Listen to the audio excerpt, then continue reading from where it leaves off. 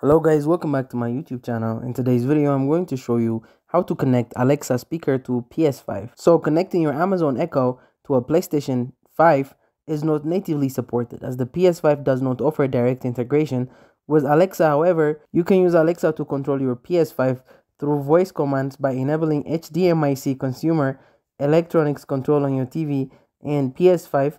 Here's how. Number 1, enable HDMI-C on PS5. Navigate to Settings, System, HDMI, toggle on Enable HDMI device. Link number 2, enable HDMI CC on TV. Access your TV setting menu, locate and enable HDMI C.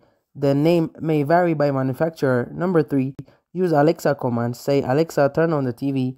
This command will power on both your TV and PS5.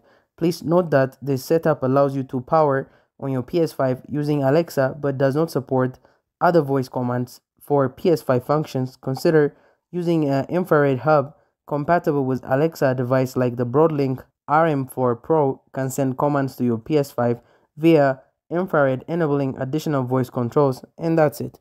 Thank you guys for watching this video. If this video was helpful, don't forget to like and subscribe to my YouTube channel.